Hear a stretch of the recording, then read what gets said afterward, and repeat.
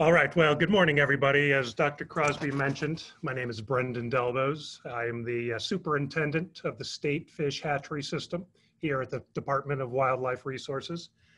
Appreciate everyone taking the time to log on today, and thanks to you, Dr. Crosby, for the invite. Happy to be able to participate with you all today. So for the next, 20 minutes or so, I'd like to discuss perhaps three of the most common questions that I receive from budding trout farmers. Number one, what permits are required to raise fish in Virginia? Two, where can juvenile fish be purchased from? And number three, how do I properly transport live fish to or from my facility? So my goal here today is to simply provide you with some practical info on all three of these topics and hopefully, get you pointed in the right direction. Okay.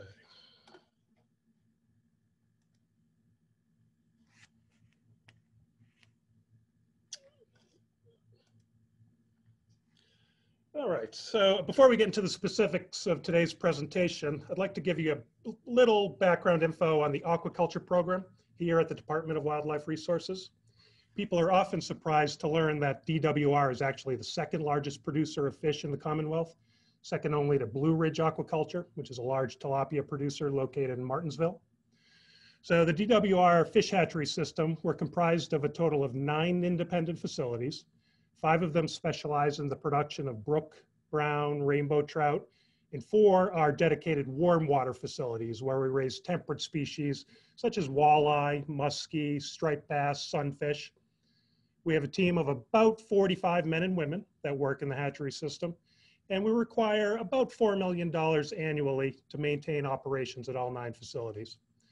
Now, the money to operate the fish hatchery system primarily comes from the sales of fishing licenses, and we have about 500,000 people who purchase a fishing license every year in the state. Additional funding for the program comes through the sales of fishing gear, boat registrations. And I like people to know that DWR hatchery system is one of the few state agency that creates and provides a product for the public, and that many of the fisheries throughout the state simply would not exist without the intervention of DWR hatcheries. All right, since we're focusing on trout production today, here are just a few more details regarding trout production and stocking program here at DWR. As I mentioned, we have 5 cold water hatcheries. They're all located in the western part of the state. You can see their locations indicated by the gold stars on the map, and you can see the regions of the state that each hatchery stocks. We produce and stock about 1 million trout per year into almost 200 individual waters. And every year we make over 1,300 stocking trips, and our fleet of stocking trucks cover about 140,000 miles every year to deliver fish to the waters throughout the state of Virginia. All right, we have about 100,000 people that fish for wild or stock trout in Virginia every year. And the majority of the trout that we produce go into what we call our put and take waters. So this is where we put in stocked catchable size trout and the anglers take them out, put and take. This type of fishery represents about 90% of the waters that we stock in Virginia. Here in the state, a trout stamp, in addition to a fish license, is required to fish these waters. And the department also operates 3 fee fishing areas at Clinch Mountain, Crooked Creek, and Douthit State Park. And we also stock 7 waters that are located in urban settings in the eastern part of the state. They're represented by the black dots on the map. And this is a very popular program for us, as it allows us to provide the public with the experience of trout fishing without having to make the long distance travel to the western part of the state.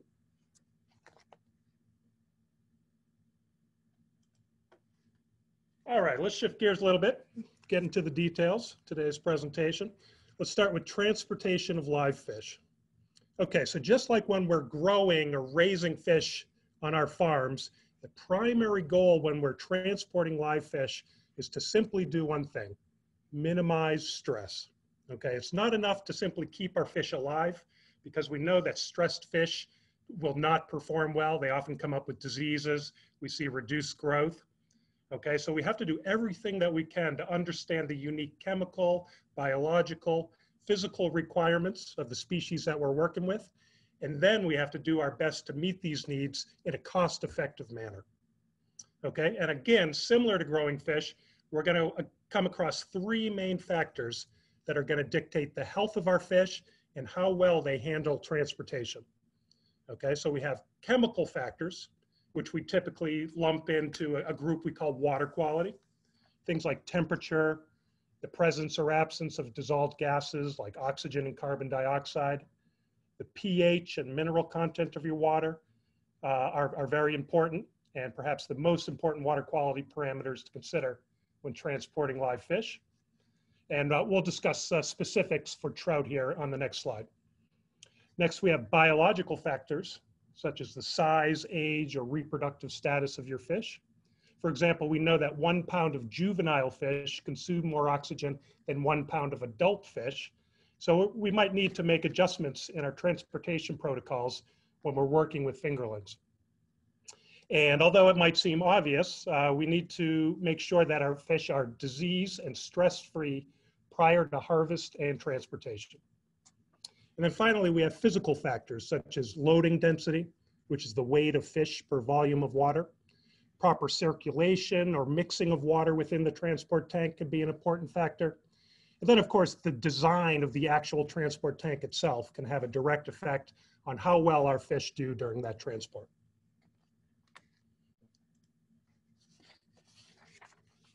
All right, so now if we get into some specific transport guidelines for trout, the first and most important factor to make sure is that you have access to clean, chlorine-free water for filling your transport tank.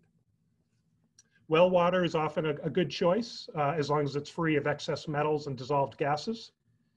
After that, the next most important factor for successful transport is temperature, water temperature. Water temperature has a direct effect on oxygen consumption, fish metabolism, and production of waste products.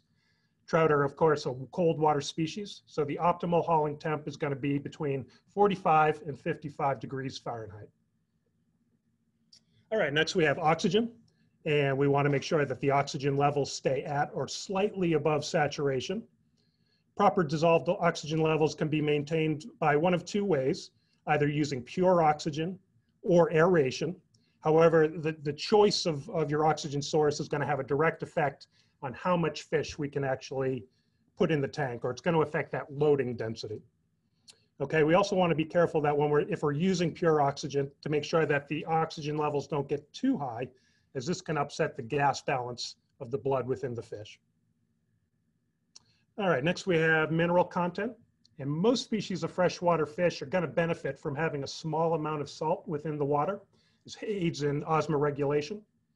And depending on your water source and the length of trip, you might be looking to add approximately 4 to 20 grams of salt per gallon of hauling water. Solar or evaporated salt in some cases can be a good choice, as often they'll add just a little bit of calcium. And this can be beneficial, especially if you're hauling trout in soft water. Here at DWR, we generally don't use a whole lot of salt when we're hauling our trout, simply because the vast majority of trips that we take are under 3 hours in duration.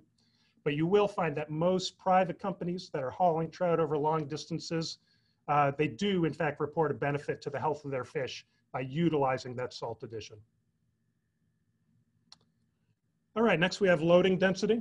And this is simply how many pounds of fish can we haul in our tank, right? And as I alluded to before, when we're using pure oxygen, we can greatly increase that loading density. And here at DWR, we're typically hauling our trout at up to about 2.5 pounds of fish per gallon of water.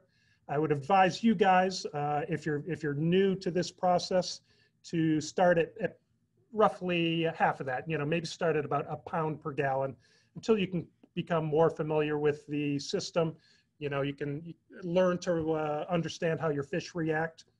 But under ideal conditions, certainly hitting 2.5 pounds per gallon of water is not out of the ordinary for sure. However, if you're using aeration through a compressor or maybe a paddle wheel aerator, the transfer of oxygen from the air to the water is limited. So we can only haul about 1/4 pound of fish per gallon of water in that case. Keep in mind these numbers are for adult fish. So if we're hauling juvenile fish or fingerlings, we may need to reduce these numbers by half, depending on local conditions and depending on your experience. All right, a few other rules of thumb here to keep in mind when transporting live fish. There are a number of commercially available additives that can be added to your transport water. Water conditioners, pH buffers, sedatives. These can all be used on longer trips. You just want to make sure that if you're using these products, that they're approved for use if you're raising your fish to be consumed. Next, it's very important when we're hauling or transporting fish that we withhold feed from the fish. The general rule of thumb here is to stop feeding them for 24 to 72 hours prior to that harvest and transport. And this is going to help lower the metabolism, oxygen consumption, and it's going to result in less waste buildup in your transport tank. And finally, just remember that the goal before, during, after transport is to minimize stress. And one way to do that is to minimize any major differences that you might see in the water quality between the holding water and the receiving water. Okay, and so again, the rule of thumb here that I like to give folks is that if the temperature of your receiving water is 5 degrees Fahrenheit or greater difference, or if you have a pH difference greater than 1 pH unit, again, between your transport tank and your receiving water, I always recommend that you temper your fish by slowly adding that receiving water into your transport tank over the course of about 30 minutes or more. And that'll allow the fish just, a short amount of time to adjust to those new conditions. It's going to minimize stress and minimize that shock that the fish might otherwise experience. All right, moving right along. So let's talk about the importance of tank design. Hauling tanks, of course, come in all sorts of shapes, sizes, materials. Plastic, fiberglass, and aluminum are the most commonly used because they're durable, they're easy to clean. We can sterilize them in between hauling runs.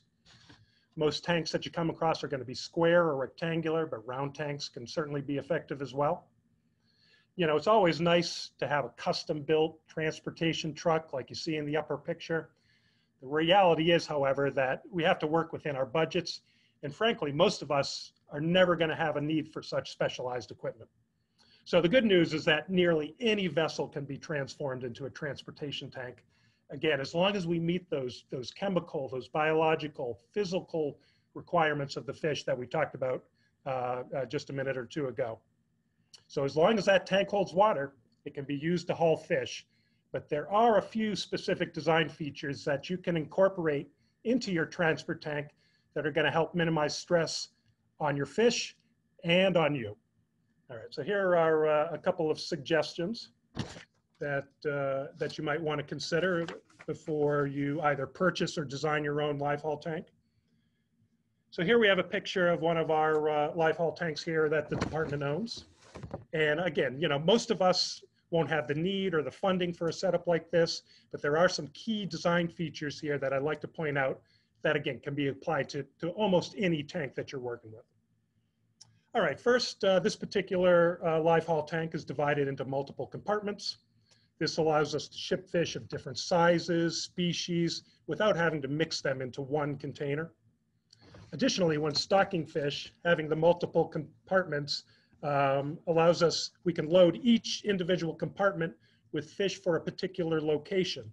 And this is going to greatly improve unloading time, and it's going to greatly reduce the amount of stress that the fish experience during that offloading period. And next, I like that this tank is insulated, and this is great, particularly during the warmer months when we're hauling our trout. This tank also has a watertight and splash-proof design through the use of properly fitting lids, latches, watertight seals. We want to make sure that both our fish and water stay within the tank. Keep in mind, though, that the tank is not airtight. We want to be able to allow gas exchange from the water to the air. So, for example, carbon dioxide does not build up to harmful levels within the tank itself.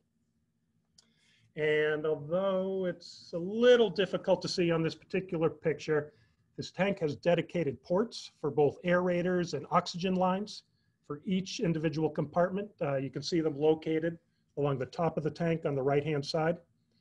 So, having something like this in place is going to help to secure that equipment, and it's going to help to keep the cords organized. It's going to help to minimize tripping hazards, for example.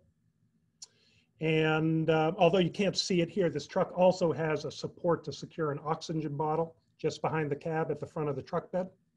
It's very important, of course, if you're using oxygen bottles, that you secure them properly to your vehicle. This tank has dedicated ports for loading and unloading fish. Each compartment has a lid at the top of the tank for easy loading, and then a smaller 8-inch port at the bottom for offloading. This offloading port can be connected to a large diameter hose to aid in directing fish to their final destination. This type of offloading port not only simplifies the process, but makes it less stressful on the fish compared to using a net. Next, I like that there's ample space on each side of the tank for personnel to safely move around and access the tank from all sides. And although this might be somewhat obvious, having a vehicle that's properly sized for your hauling tank is critical. Keep in mind, water's obviously very heavy, on the order of about 8 pounds per gallon. This particular tank that you see in the picture is a 1,000-gallon tank, split into 4 compartments. So, easily 8,000 pounds just in water weight that we're transporting. So that water weight can add up pretty quickly, and make sure that the vehicle you're using is sized appropriately for that haul. All right, so that is live haul guidelines for trout in a nutshell. Let's shift gears here quickly to DWR aquaculture permits. And so there are going to be 3 types of aquaculture related permits that we require here at DWR. We have the hold and sell for commercial use permit, the possess, propagate, and sell, again for commercial use. And then finally, we have an importation permit for exotic species. In the vast majority of cases for small aqua farmers, the hold and sell permit will be the only permit required by DWR for your operation. However, if you intend to either propagate or breed your fish, or maybe you plan to get involved with live fish stockings, you're going to need the possess, propagate, and sell permit. And the importation of exotic species permit is really only going to come into play if you're working with a non-native species such as tilapia. In this case, there are certain design features that you need to incorporate into your system to prevent accidental release of fish into the wild. All of our permits are available online on our website that you see at the bottom of the page. And of course, we have dedicated staff that specialize in the permitting process, and they do a fantastic job. They'd be more than happy to answer any questions you might have about these permits, or simply hold your hand and walk you through the process. Cost of the permits is around $10 each for an aquaculture facility, and $50 if you're operating a fee fishing area. Just keep in mind that there might be other permits required, either from VDAX or DEQ. And this is going to depend on the size of your operation, how many pounds of fish you're producing, and whether or not you're processing and selling your fish as food. All right, moving right along. Next, we have sources of trout. So currently, we've got about roughly a dozen trout culture operations here in the Commonwealth. Some facilities operate more as fee fishing areas, whereas others operate as a more traditional fish farm. And I'm not really in a position to recommend one company over the other. I have listed here for your reference a few trout operations that I'm familiar with personally. For those of you that are new to the field, new to trout farming, I would recommend that you reach out to these companies, not only as a potential source of fish, but as a source of information, right? I think you'll find that most trout farmers, particularly in Virginia for whatever reason, are very happy to work with outsiders and to share their experiences. Not in every case, of course, but I think you'll find as a group, they're pretty welcoming and a pretty helpful crowd. I will say for the record that the Virginia Trout Company, they're probably your most reliable in-state supplier of juvenile fish, simply because they're the largest private producer, trout producer in the state. But there are also, many quality trout producers in Pennsylvania, West Virginia, North Carolina, that would be happy, to assist and to deliver fish to your facility.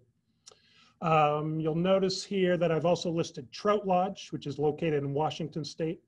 They're a producer of high quality trout eggs. So if you're looking to go with eggs as opposed to fingerlings, they're going to be your go-to source.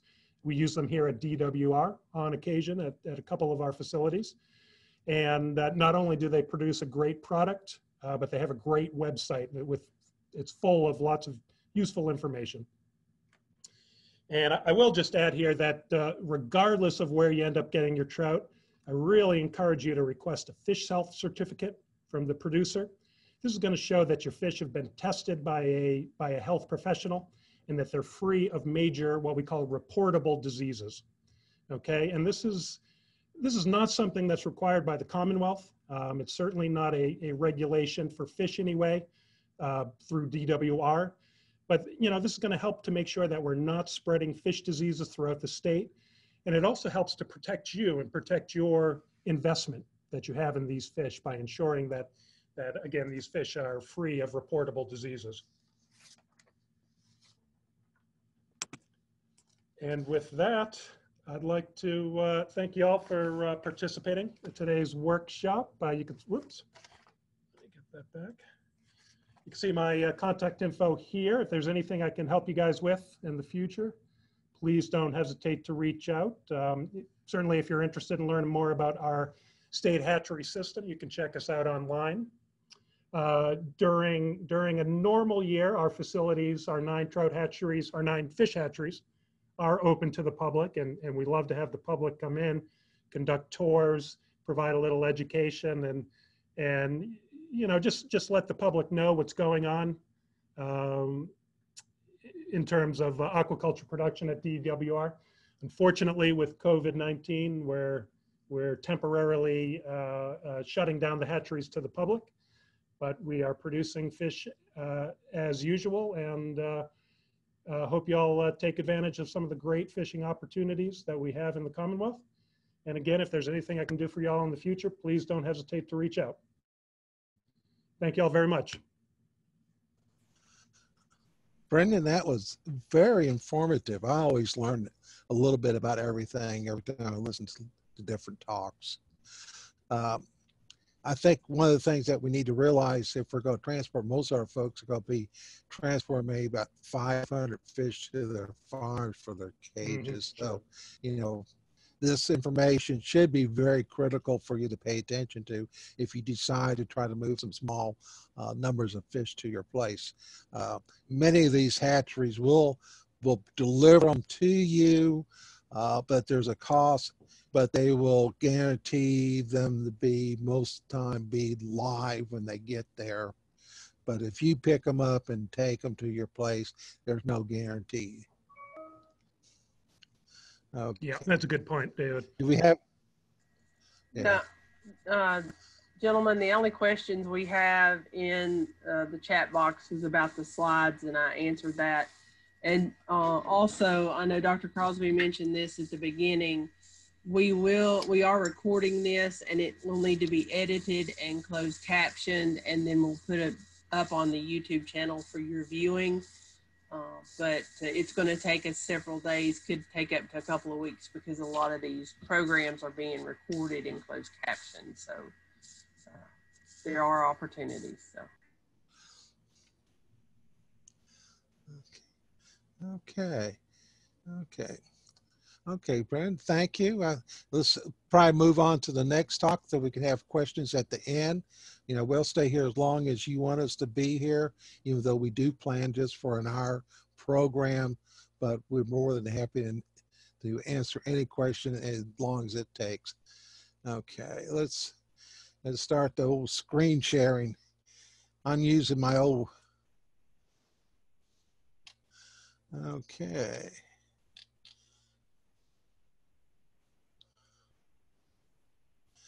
Okay, I'm going to talk about trout production for cages because, you know, we have a lot of farm ponds. Next slide. Okay, you know, there's a lot of different farm ponds. In 1985, you know, there's supposed to have been about 80,000 farm ponds, and many of them are quite suitable for cage aquaculture. And believe it or not, we can raise trout even over here at Virginia State in cages and ponds during the winter because the temperatures do get cold enough to hold trout.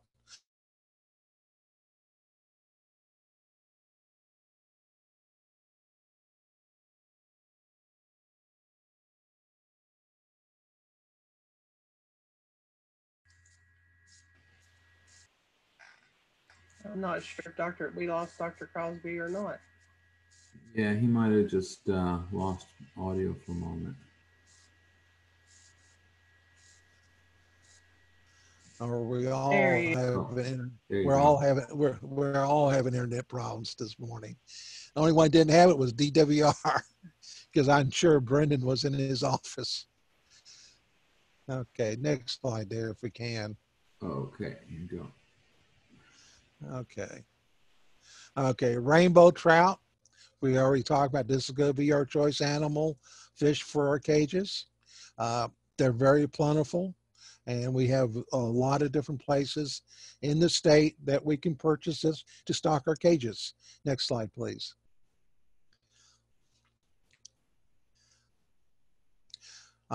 What we're going to be talking about, we're going to talk a little bit about the biology, production method, cage construction, feeding, water quality, and diseases. Next slide. Okay. Why rainbow trout? They're fairly easy to raise. You know, market potential, if you want to sell these, are fairly high. There's a good market for in the way of for food and sport. Many people want it for food, and we can get them up, sell them as, you know, at ½ pound to £1.5 pounds. Most of the time, we're going to be shooting for £1.5 pounds when we raise them in cages. So market potential for these guys are good. And not only that, you can raise them just for your own use. Forget about selling them. What better way than to raise a cage or two of trout in your pond during the winter, and in the summertime, in the spring, take them out and process them for your own use. Next slide.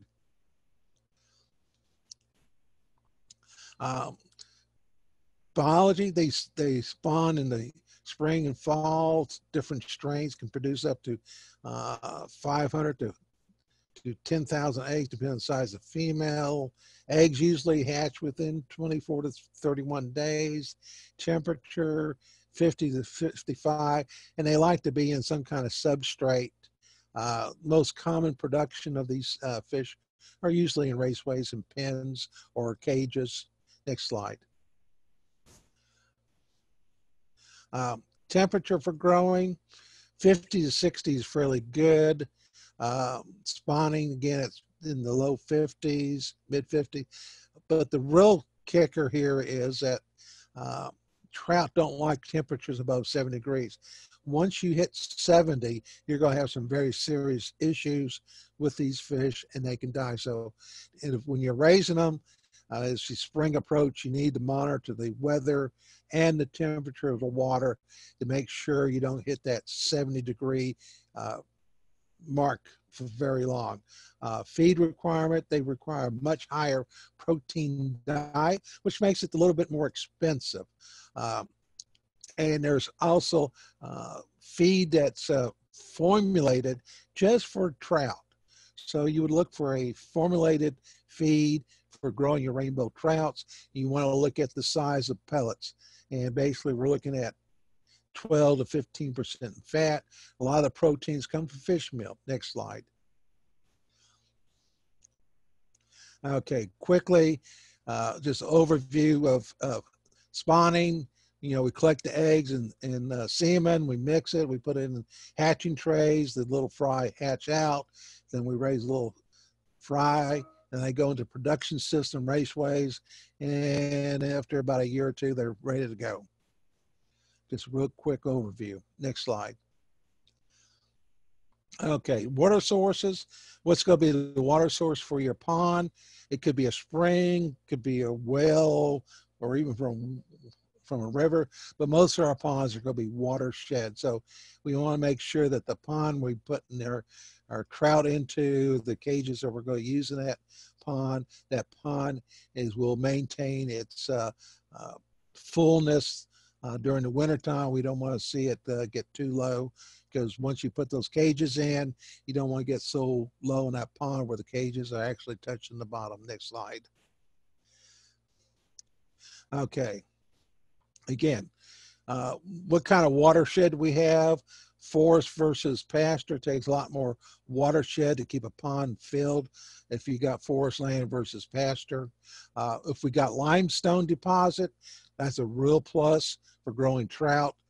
They do like good alkalinity water, hardness in the water to maintain proper pH. The void fills with manure.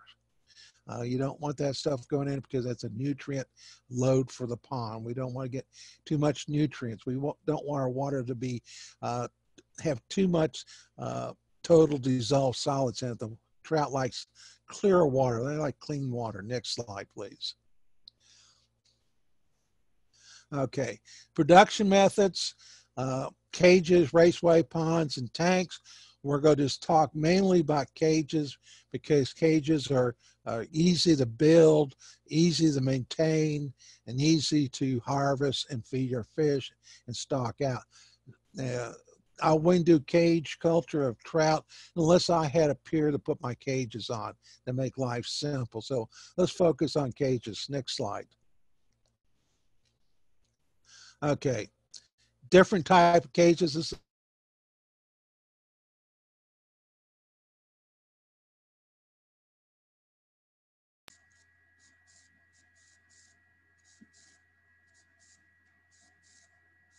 Doc, we lost you.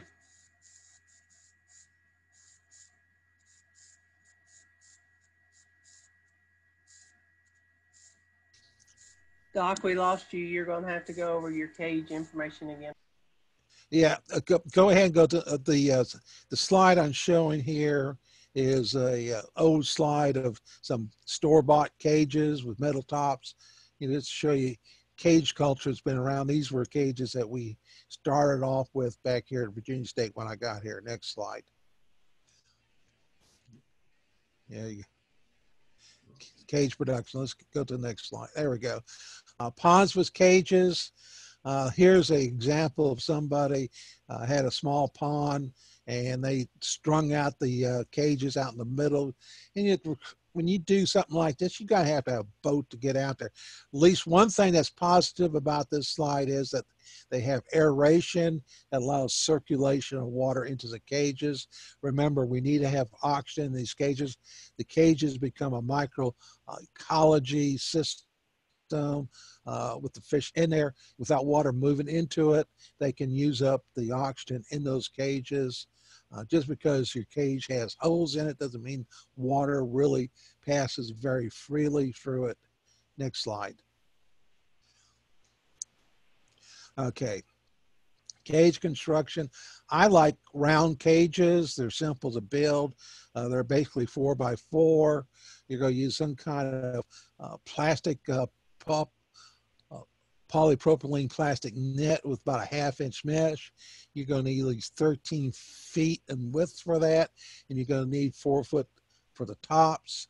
When I do the tops, I prefer a 3/4 inch mesh for the tops because that allows the feed to fall much more freely into the cage. And for the bottom, I go with a 1/2 inch. Then around the top of the cage, I put a smaller mesh netting on the inside. And the reason for this is to keep the feed from leaving, because we're going to use a floating feed. And once this feed gets in there, if we don't have this smaller mesh netting at around the top of the cage, we're going to result in feed leaving the cage and not getting the feed into the fish. Next cage. Okay, here's some examples. You can use swimming pool noodles, swimming noodles to hold your cage. This design is a fairly decent one. because it's a half top where you can open up half the lid. It keeps it more secure. Again, you want some fruit.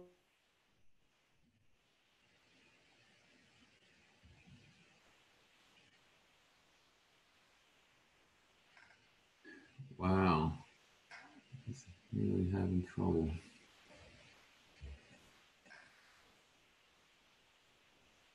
You would not like that at all. Next slide. You dropped that at the end of that. Oh, the past one. Could you repeat the last couple sentences? This, Dwayne, you know, as soon as I start talking and these are half cage, half top designs where you can just open up half the top of it. And this makes it a more secure cage to keep critters from getting into it. Again, the freeboard is pretty important between the top of the cage and the water level. You want at least 4 to 6 inches between the surface of the water and the top of the cage, because if you get it too low, you may get some critters that want to go into your cage, and that will not be nice. Next slide.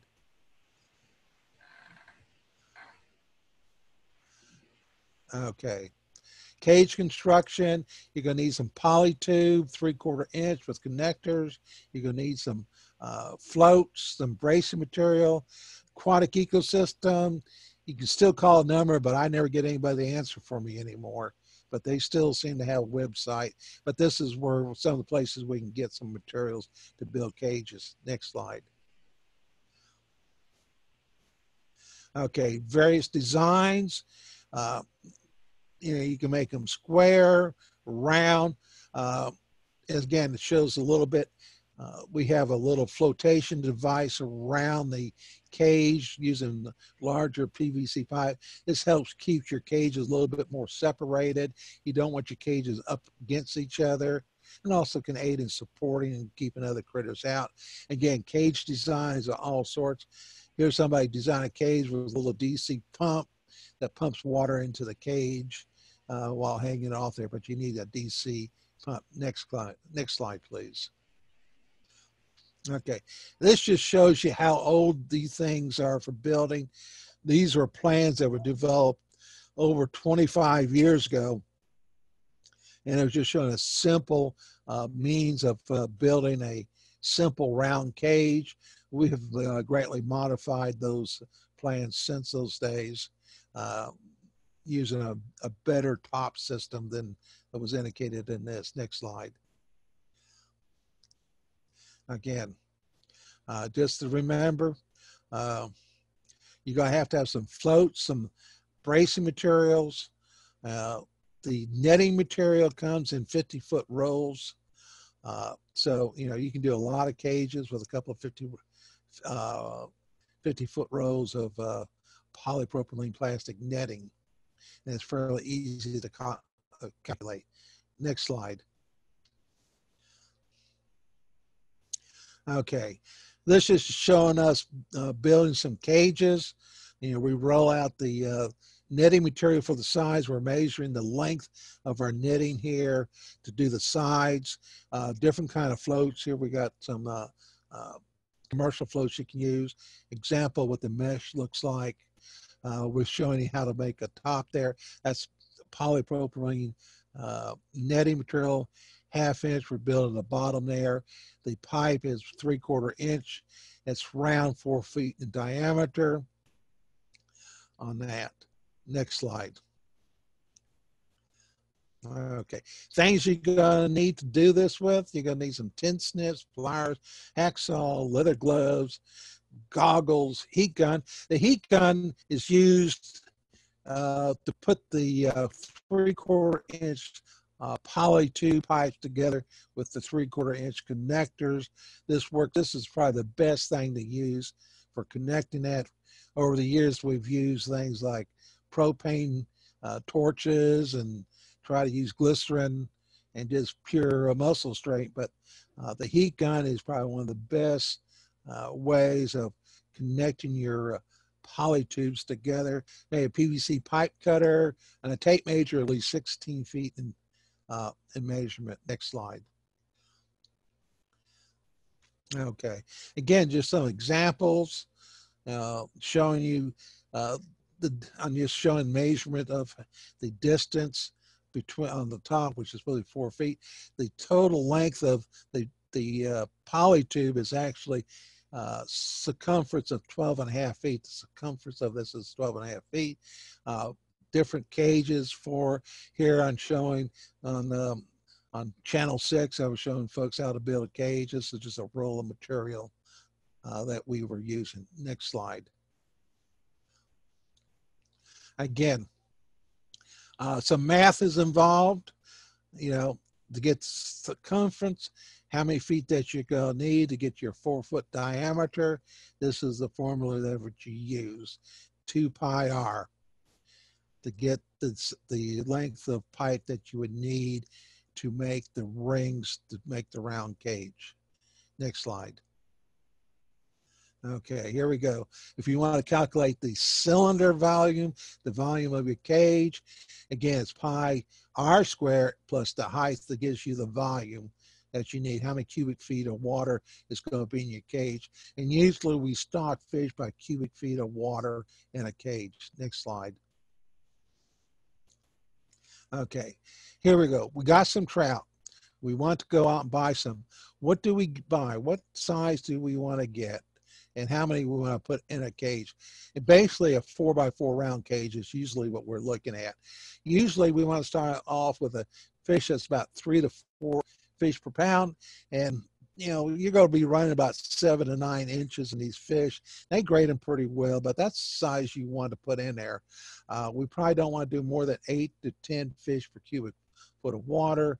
In a 4-foot round cage, we want to put about 250 fish. That works very well. We want to stock them in those cages probably about the end of October, early November, because we want to make sure that our water temperatures are going down, not going up, so we don't hit that 70-degree mark that will cause stress on our trout and cause problems with fungus growing on them and even killing them.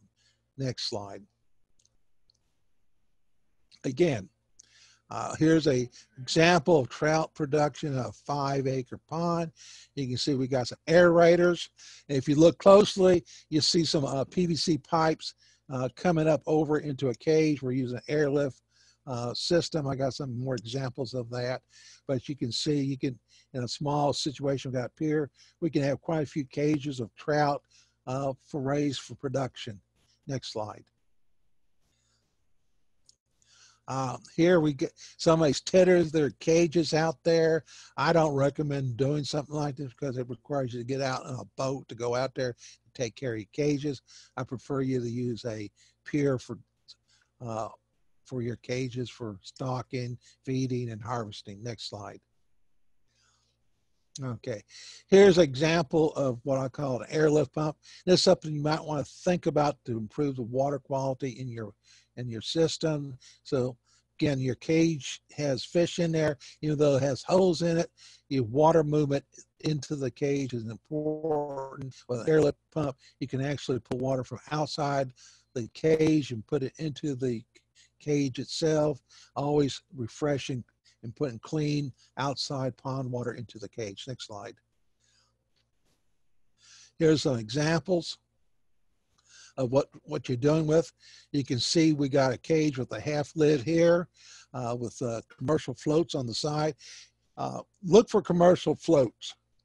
The reason for that is these things are PVC resistant and they can last for many years. Swimming pool, swimming noodles won't last more than a season or two.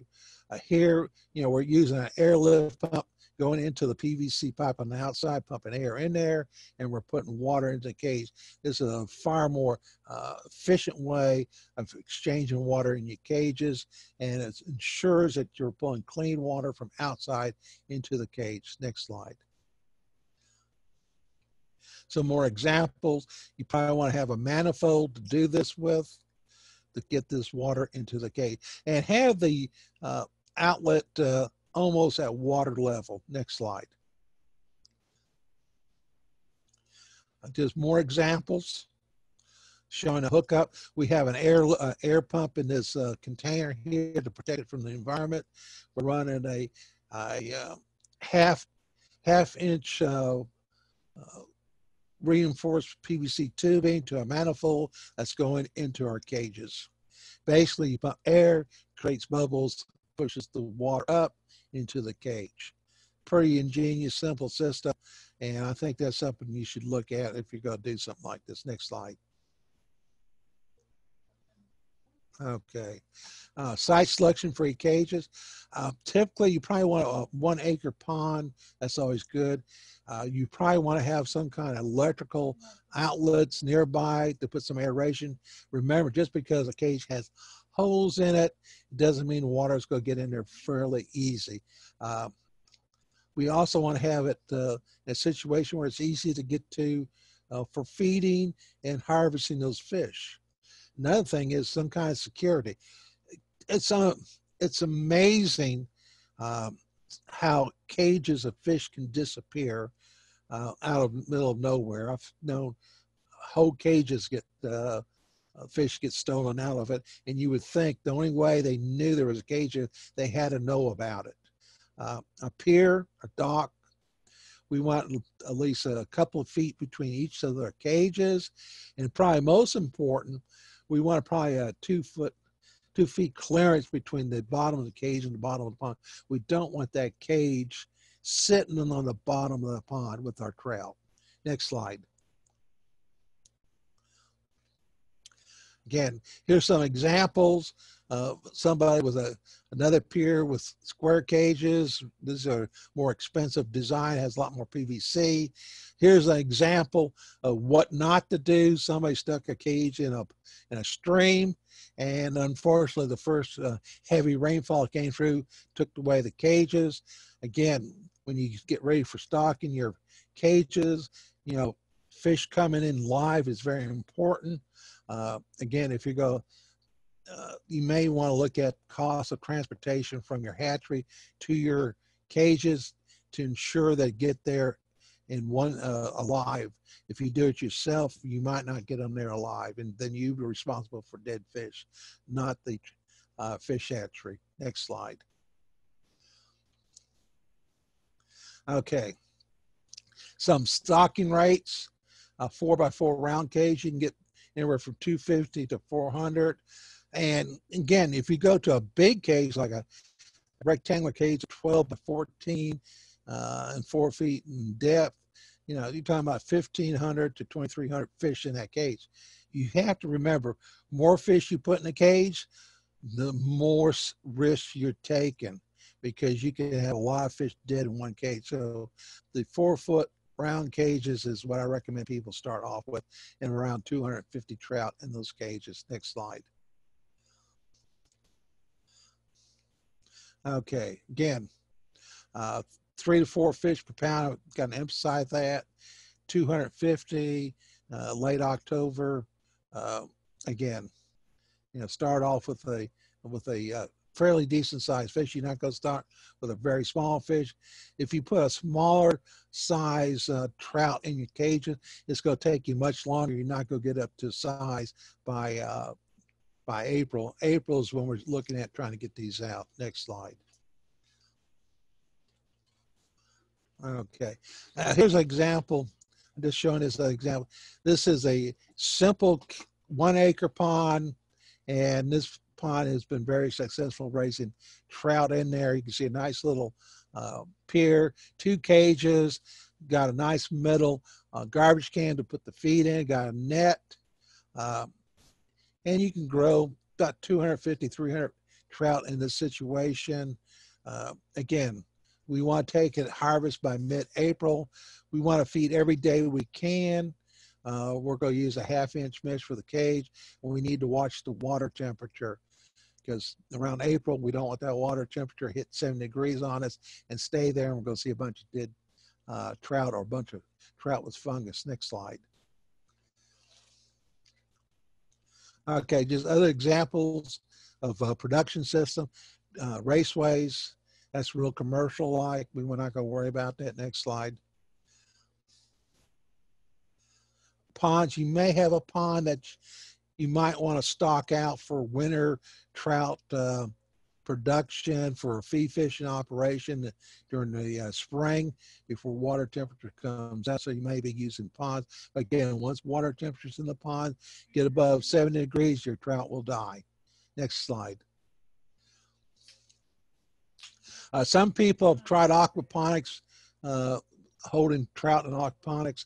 Again, you got to have cold water to keep them in there. Next slide. Again, feeding, high protein diet. This is typically what we use in most of our cages at 38 to 40. Again, you want to start off a small floating pellet, maybe about 3/32 to start them off with, because you got to make sure that the trout can get the pellet and use it. We always use a volumetric measurement for feeding, so we use some kind of cup to feed our trout to keep up the measurements of how much feed we give each day. Next slide. Again, we have a good feed guides for trout, and there's more detailed ones than this one. This one gives you an idea what to feed your trout based on temperature. You can see when it's about 56 to 63, we're feeding about 3% of body weight. And by percent body weight, we're talking about how much feed we give by multiplying the percentage of weight of our fish in a cage. If we had 100 pounds, we multiply that by 3%, we're talking about 3 pounds a day. And we want to feed we want to feed as much as we can. Even when we get down to 40 degrees, we can still get some feeding, but we're not feeding as much. We're feeding at a much reduced rate. We're only feeding about 3 or 4 times a week. So the point here, we got to feed to get them up. And the more we feed, the more feed we get into them, the quicker we're going to get the size that we want. Next slide. Again, secure container with your feed. Here we got a measuring cup. You should weigh out what a cup of feed weighs, so you can calculate how much feed you want to give each day based on their percent body weight. Next slide, please. Again, you may want to put an automatic feeder in there.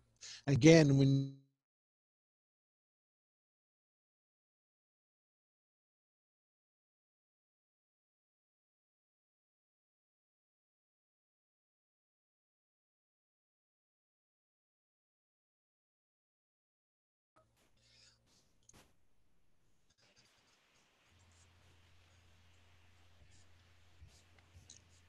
next slide, please. Oh, Doc, would you mind going over this one again? Oh, this one? Okay, sorry. It was just, you cut out for a moment. I didn't see my internet disappear on me. This has a demand feeder that holds some feed. It's got a bunch of fingerlings around there. It has a little wire that comes down, and they can bump this wire and drop feed into the water when they're hungry. What happens a lot of times is that fish will hang around here, and we get some that get smart enough to know if they keep bumping this wire, they get fed. So they're always, some always hitting this wire to get feed, because some of them get like to consume a lot more feed than they really need. Next slide. Okay, again, good quality feed. This is just an example of catfish feed, 32% protein, 1/4 inch. Again, we got to size our pellet to the size of fish mouth. You know, if you get too big a pellet that goes in the mouth of the fish, they're not going to eat, and you're going to have problems. Next slide. Again, water quality, we talked about that. Trout are very sensitive to nitrites. Nitrites can get in the blood. Don't take much nitrites in the water, cause a problem. But most of the time, we're not going to have problems in our ponds in that situation. Oxygen level, make sure we got plenty of open space where water can circulate. A little aerator pushing water into your cages is nice. We like to have our total dissolved solids pretty low.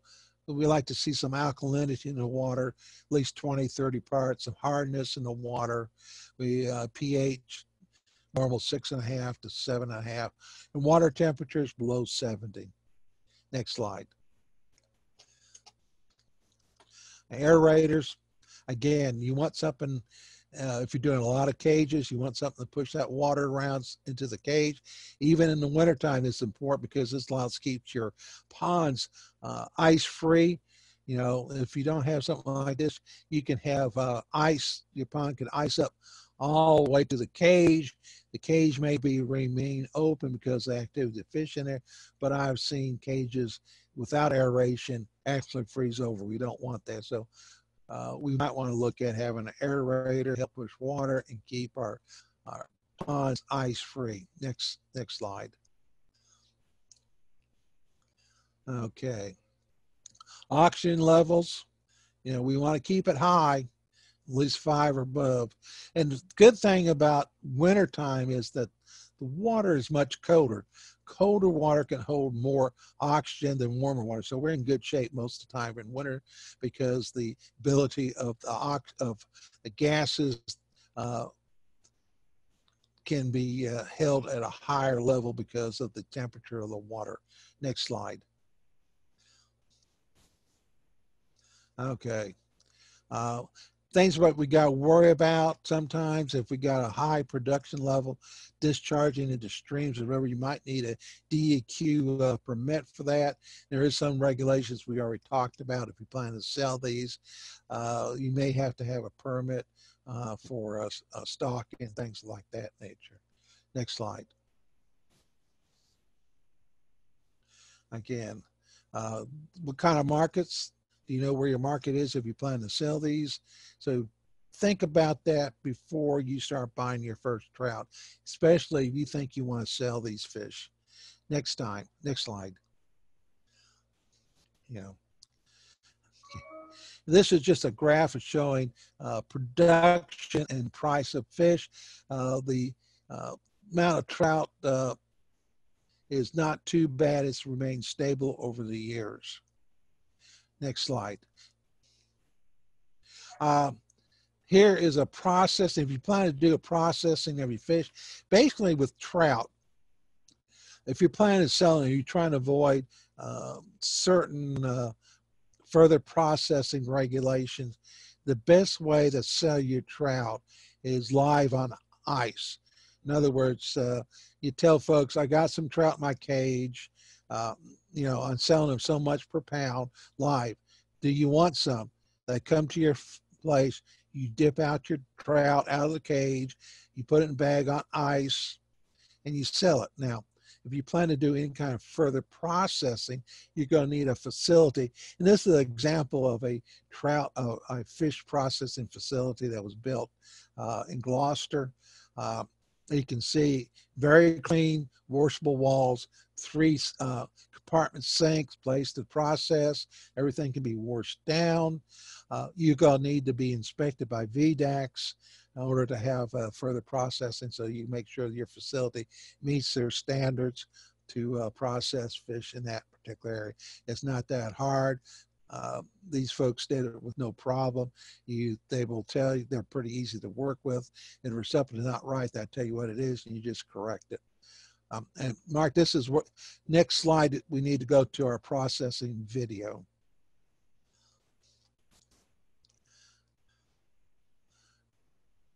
You know, we have a short 2-minute video that we want to show here. Here we go.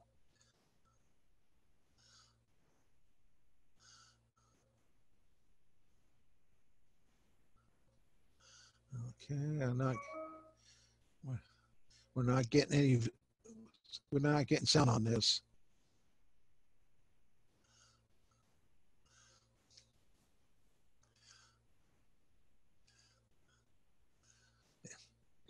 You can see they entered in through the anal area and just making a slit all the way towards the end. And then they go make a slit underneath the mouth. Go right there where those grooves are. He's go put it in there and bring the knife up. I'm not getting any sound on this. Then he's just going to put his finger in there and just pull it completely back. Oh, yeah. You want me to play it again? I think the sound was off. Yeah, I was trying to do a dialogue on it. Yeah, let's try to get the sound on it. He was down pretty good. You want me to restart it? Yeah, just restart it. It's only Okay. a 2-minute video. All right, let me see if this. I think there's another sound control. 1 second. Couple different methods on how to clean your catch. Can you hear that? As you see here, Yeah, I hear. Trout. So the first thing you're going to do is you're going to pick up the trout, lift him up, and turn him upside down. You're then going to take your knife and insert it into the vent area, and you're going to just start slicing vertically up towards his jaw, and you're just going to go right up the belly and all the way up to where the jaw comes in and makes this V right in this general area right here. You're going to go all the way up. Then you can go ahead and look closely, and you can see the slits underneath the jaw of the fish. You're going to slide your knife through the slits and just slice all the way up. You're then going to reach up, put your finger in below the jaw, and you're going to grab the jaw in one hand and lift and pull with the other. And that is going to remove all of the guts from the fish. Once you have the guts out, you can see the only thing remaining is a little bit of the air bladder, maybe some of the eggs or milk left over in the fish, and then you're going to have a kidney that runs right along the back there. Now you can see what's remaining is just the kidney of the fish, and you just get in there. You can use a spoon. On a lot of trout, you can just use your fingernail, and you're going to push that kidney out and use your fingernail to scrape it out, and then you're just going to use water to rinse it out.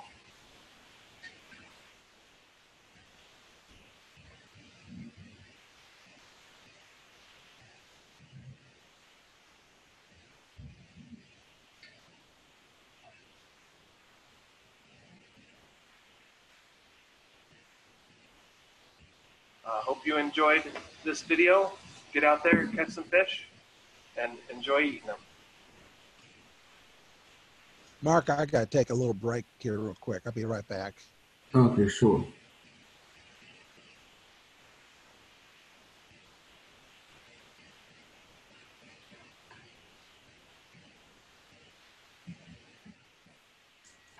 Just one moment. Wait for Dr. Crosby. Okay, I think Doc answered the questions about the depth of the pond, about the 6 feet and that kind of thing. So I think those questions that are on there have been answered already. So if there's any more questions, you can put them in the chat box.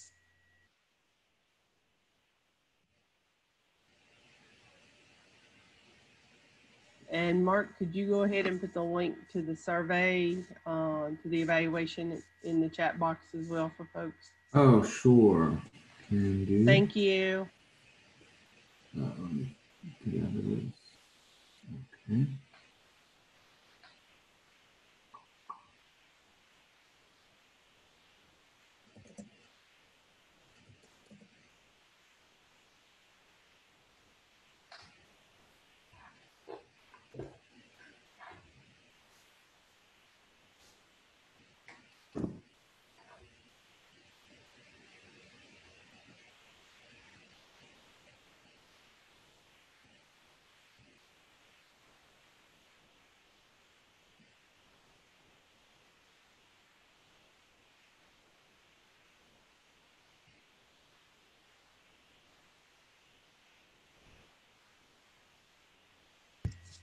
Well, we certainly appreciate everybody being here. Oh, And there he is. I'm back. So, Sorry okay. for the break I had to do. Okay, we can get back and finish this up. We're getting close. Okay, you want to go back to the presentation? Yeah, please. Okay, Just, here we go. Okay. just real quick. We'll just go through this pretty quick here. Next slide. Again, if you go do some processing for your own use, you might think about vacuum packing your fish, filleting them, or even packing them whole gutted into a vacuum pack for your own use, or for sale if you get a VDEX permit. Next slide.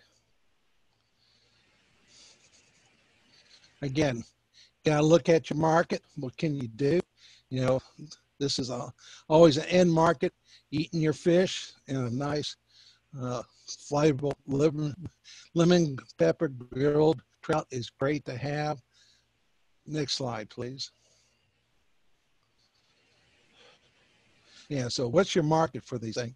Right now, you go to the supermarket, what are you paying for a trout? Wings, I think I seen $10.99 a pound, 95. Next slide here.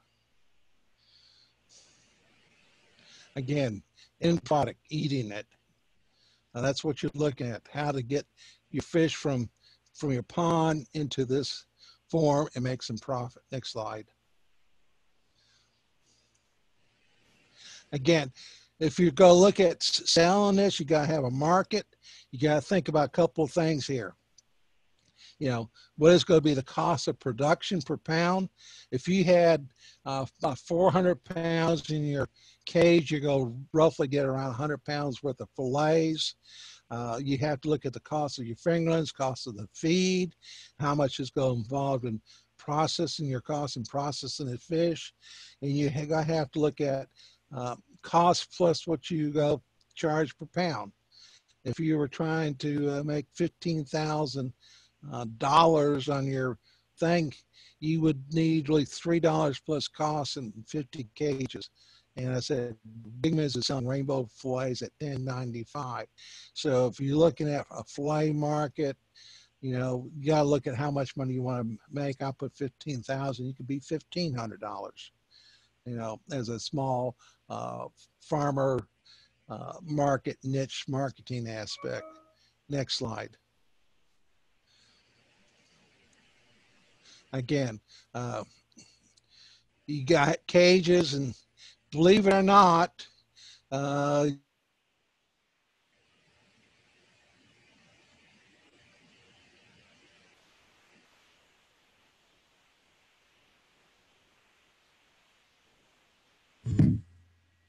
Doc, we lost you again. You need to talk about predators again. Doc, we lost you. You need to talk a little bit about predators. Okay. Yeah, okay. Again, here's a cage, and we have a fish-eating bird on here, a great blue heron. They actually can poke into the cage sometimes and actually cause lesions on your fish. I know that the Department of Wildlife Resources, many of their hatcheries with raceways had to totally enclose a raceway to keep great blue herons from coming in. They were getting 30 to 50 at a time coming in on their place. And that's a lot of blue herons. I've never seen that many blue herons together. I've seen, half a dozen together, but not that many. Okay. But again, you got to worry about these kind of things. Otters might get into your cages and things like that nature. So you got a lake, and if you got a lake, you're going to have the attraction of animals that like fish too. So keep an eye on that, because you don't want all your profits be consumed by a wildlife predator. Next slide. Okay, next slide. Again, fish can die. Doesn't matter whether it's trout, tilapia, bluegills, catfish. They can all die in a cage and have problems. Next slide. There are diseases of trout. Brendan referred to reportable diseases. Virus is one of the things that we look for in trout. Most trout are inspected for this.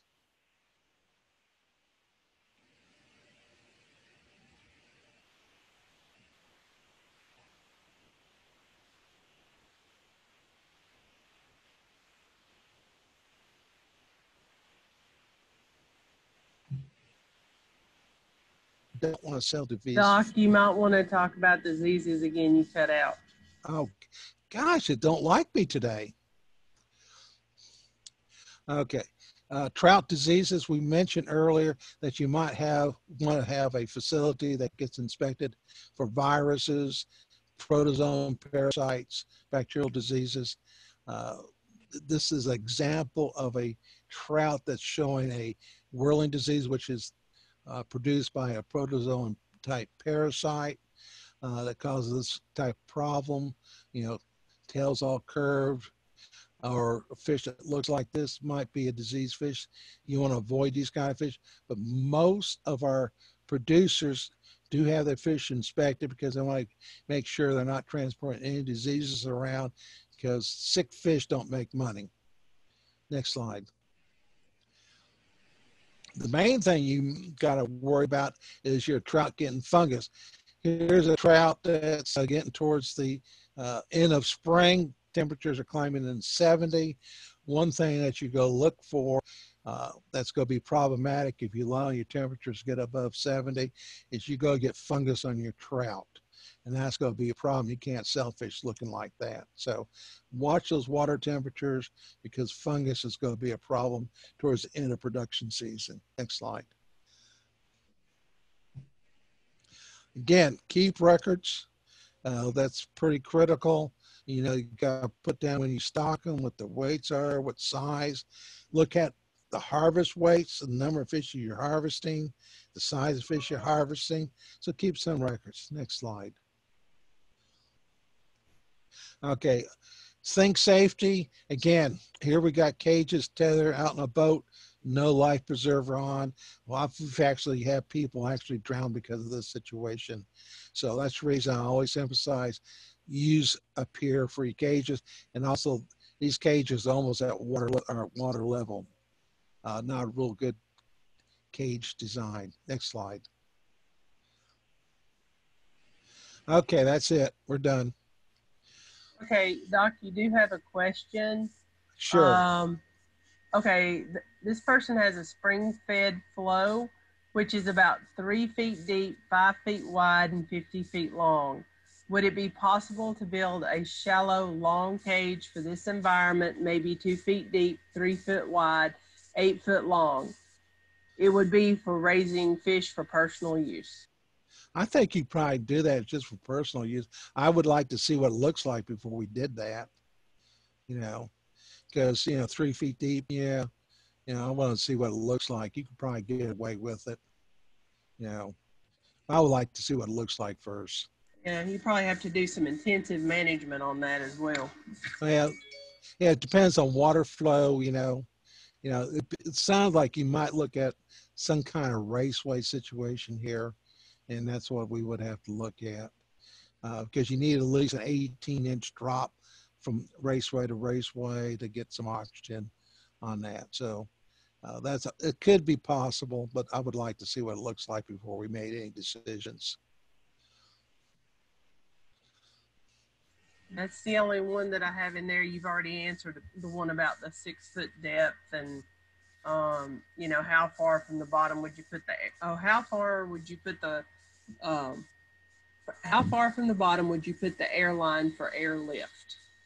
Oh, it's the PVC pipe is only about 3.5 feet wide length, and it's only about 7 to 8 inches from the bottom of the pipe on that.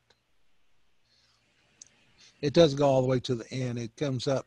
If you look at the bottom of the pipe that goes in the water, it'll come up 6-7 inches. Insert a barb for the airline to push the water up. Okay, and Mark's putting the survey in, and Okay. I don't see any additional questions. Okay. I apologize for the in or out.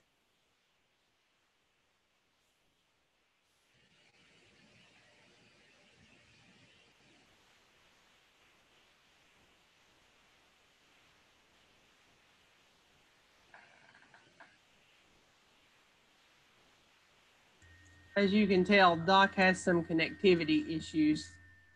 I don't know why I would have it, because my computer sits right next to the Wi-Fi, so it's not a problem communicating, not distance. It's just overloading the system. Maybe I should buy more bandwidth. I don't know if that would solve the issue or not, but I apologize for that. Again, I thank everybody coming. Brendan, I thank you for coming. My pleasure, anytime. Yeah, I'm going to be calling on you. We got this pond management 101 we're talking about is developing here soon. Sounds good. Happy to help. Okay, great. Hey, Great. Mark, could you put the links in for the ones that are already up on the YouTube channel? If folks are interested in going and looking at those, please. Oh, okay. Thank you. If you just go to our channel, yeah, I'll put the link to the channel. Some of them are still not ready yet, but there are a few that are ready. So I'll put that up. So in case some of our visitors today are interested in seeing some of the previous ones that are done. Yeah. Yeah, this is it. Okay, so if you go to that channel, it will show you the ones that are that have already been put, that have been processed, that have all of the subtitles and everything, and the branding. Yeah.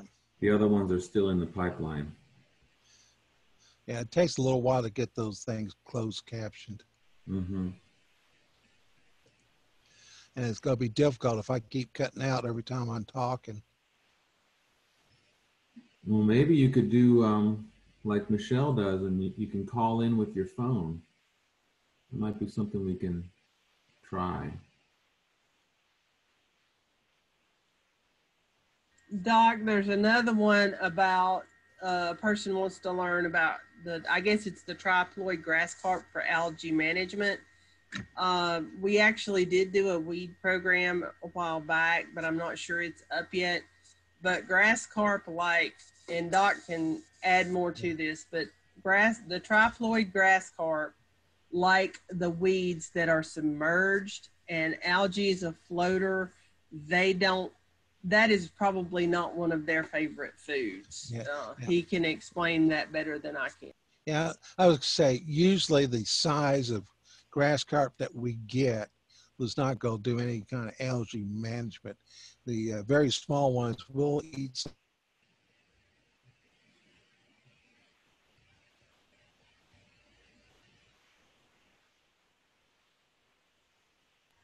Well, he keeps breaking out on us, but as I said earlier, they don't like the floaters, and they don't like the emerged weeds, the ones that actually come out of the water. So, okay, you're back. Oh, I'm back again. This is getting kind of crazy. The grass carp. The reason we use grass carp of 10 inches or so in size is because we got largemouth bass in the pond. If we use smaller grass carp that probably would eat some of the algae, the bass would just snarf up every grass carp you put in there. And since you're paying close to $10 to $15 a piece nowadays for them, that'd be a pretty expensive bass food. And the larger grass carp don't eat algae, they eat other things. They love things like hydrilla, things of that nature, self-succulent plants. They can be very picky eaters. So, you know, if they have nothing else to eat, they may try it. Like water lilies, they may nibble on the roots, stuff like that, but they don't eat everything, but they're good to have because they keep certain plants down. Okay, there's some information in here. They have one of those 1980s built ponds just for personal use. Dad called the Israeli carp. We had 2 huge ones die this year. Have not had an algae problem and would like to keep it that way. Spring-fed ponds. Okay. Well, the Israeli carp might have been in there since 1980. I think, you know, as long as you're doing what you're doing, you're fine. You know, what you probably want to do is have the water checked for alkalinity, hardness, and pH, see what that looks like. That would be one thing I would look at. And do you need to replace them? Not really. You don't need to replace the really carp.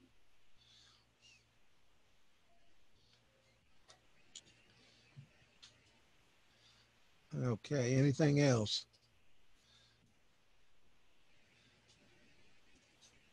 That's all I've seen so far. Okay. Okay, I thank everybody for coming.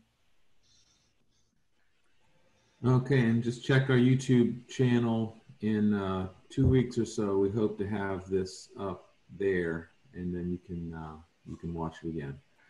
Yeah, watch me go in and out of voice. Oh Lord, I tell you. Okay. The link to the YouTube channel Oh, is in the chat box. If you'll scroll up just a little bit above your questions, I'll put it in Susan, again. it's there. Yeah. Okay. There we go. It's in. And he just put it in a second time. Mm-hmm.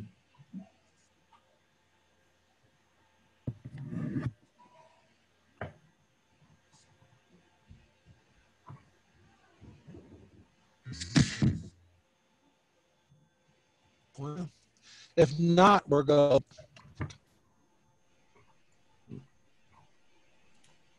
I hope I'm back again. Yes, you are. Yeah. Okay. If we don't have any more questions, I guess we can just go ahead and end it.